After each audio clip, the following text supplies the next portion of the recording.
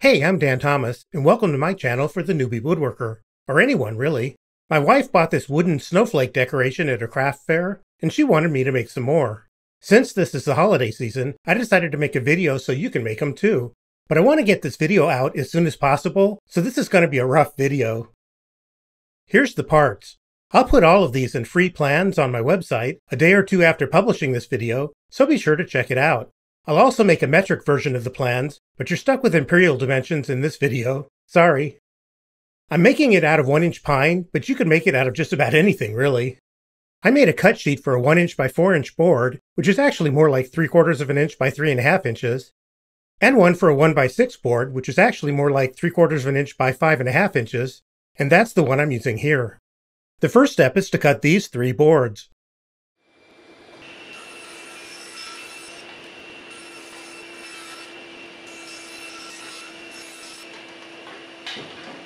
I used my router table to round over the edges, but I don't like the results. This is the first of many things I'll do differently for the next snowflake, which I'll be making after I get this video out. For the next one, I'll just do some minor sanding to soften the edges a little. I sanded the faces and ends, but I didn't spend a lot of time on it, because this is supposed to be pretty rustic looking, or so my wife tells me. I'm measuring and marking for the next cuts. I labeled the parts, but I didn't use the labels for my plans because I hadn't added labels to the plans yet. Then I cut the long boards into the smaller parts. Next, I measured and marked these parts for the miter cuts.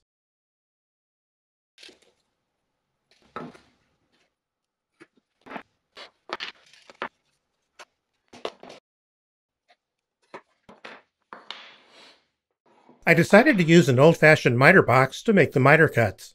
I've had it forever and almost never used it, but it ended up working pretty well. I don't have a miter saw, or I would have used that, and I thought it'd be too hard to do this on the table saw.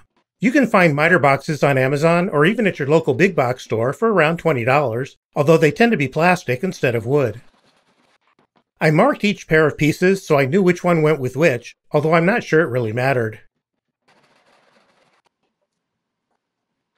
I've mentioned this Irwin pull saw before, and it worked great. For the 6 triangles, I left a longer board than needed, so I had something to hold on to while I made the cuts. I used my bandsaw to make the cuts, but I could also have used the miter box. I didn't use my bandsaw for the other miter cuts because I wanted them to be as straight as possible so they'd fit together as closely as possible. But that doesn't matter for the triangles. Time to assemble everything. I drew a center line first, then I marked where the tops of the other pieces go. You guys know I don't use glue very often, and that came back to bite me. I had some Titebond 3, which is for outdoor use in case my wife wants to hang the snowflakes outdoors, but it was too old to use. So I said screw it, and used Titebond 2, which is my normal glue. Unfortunately, my glue bot was clogged, and I couldn't get it clean. I had to toss it and order a new one. So I went with the Matthias Wandel method and dumped some glue in a disposable container and used pieces of a tongue depressor to apply the glue. This actually works pretty well, and I'm glad I tried it. Then I used this Ryobi cordless brad nailer I just bought to hold the pieces in place while the glue dried and to generally reinforce the joints. The reason I bought a cordless brad nailer instead of an air-powered one is because I don't want an air compressor and hose taking up space on the floor somewhere. At first I was thinking of getting the Makita brad nailer since I have a lot of Makita batteries, but it had a whopping number of 1-star reviews on Amazon, and the customer reviews show that the Makita is prone to jamming. But since I have one Ryobi battery for my cordless leaf blower, I checked out the Ryobi brad nailer, and it got great reviews. And it was way cheaper. In fact, it was on sale at Home Depot for about $100 without a battery, so that's where I bought it. It can handle nails from 5/8 of an inch to 2 inches. I'm using 1 1/4 inch nails here. I'm still learning how to get the force just right, so that's why I'm using a hammer. If I wasn't in such a rush to get this video out, I would have taken some time to fiddle around with it and then reshot this video. But like I said, I want to get this video out. I tried the nailer out with Baltic birch plywood, which is pretty hard wood, and it had enough power to go through that, so I think I just need to learn to adjust it properly. I'll probably do a review when I've used it enough. After assembling the other 2 arms, I put it all together.